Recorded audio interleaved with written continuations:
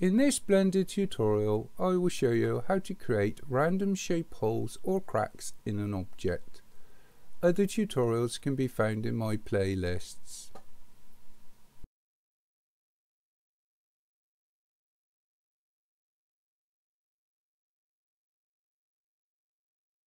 I'm going to assume you have some knowledge of working with Blender, so I won't be going through all the shortcuts, but hopefully this keycast will help you if you're struggling.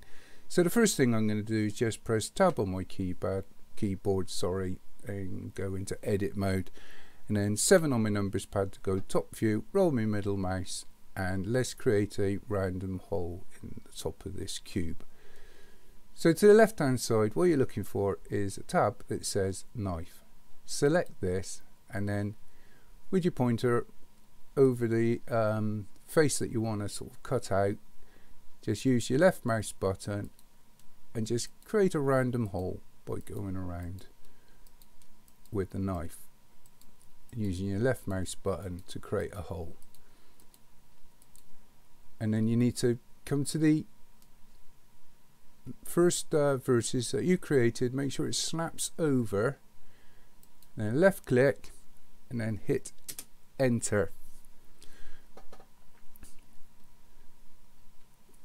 So this has now created a a face in itself, a random kind of face. So if I just come up to this select button up here and then select this face select tab here, white square, I can select this face, then hit delete and select only faces, and this will put a hole in this top of this cube.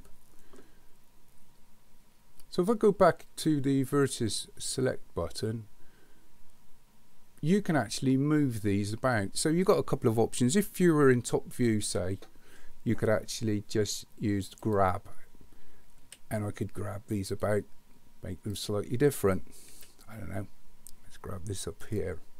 I could also select 2 vertices and then right click, subdivide, and I could move this one by grabbing it.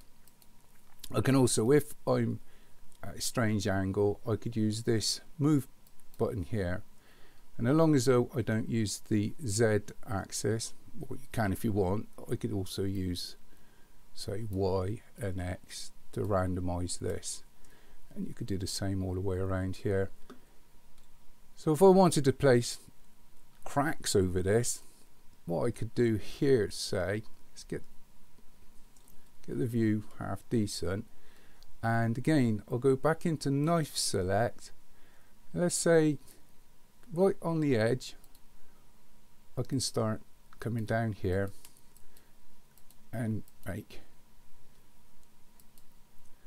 what I'm going to make, you sort of create a crack. Now if I come back up, you can only get within a certain distance of the vertex that you've already created, but what I would do is just again go around roughly and try and create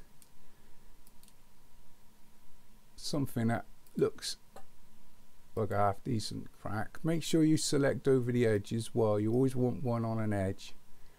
Come around to here, say, and again with this snapped onto the edge, hit enter, and again I'll come up to this select button here, and this time what you could do is select the edge select up here and make sure you got select. I'll select this edge here, hit delete. This time I'll select only edges and faces, and again I'll do the same for this edge here on this line, delete only edges and faces.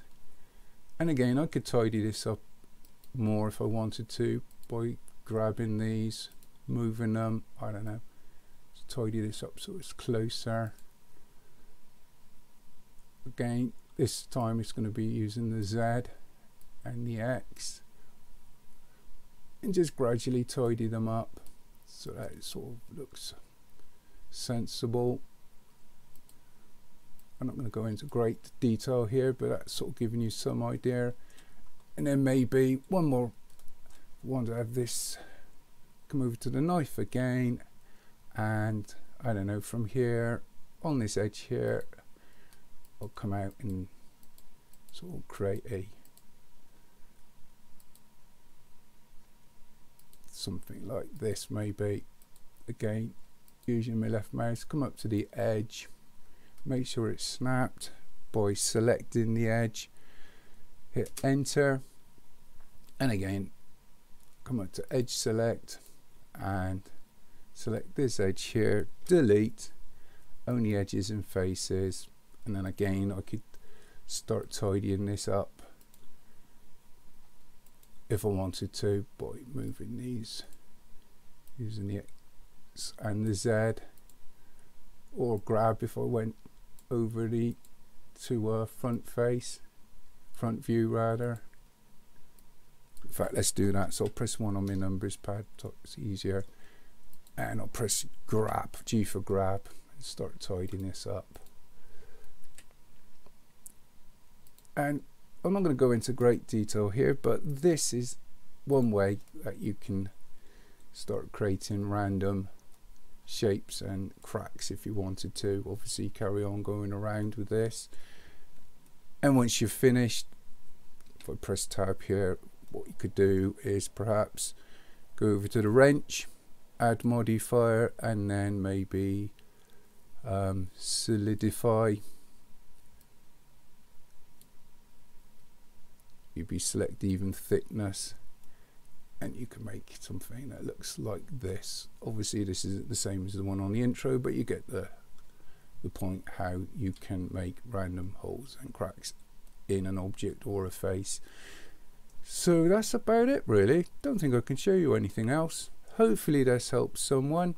Thank you for watching. Cheers.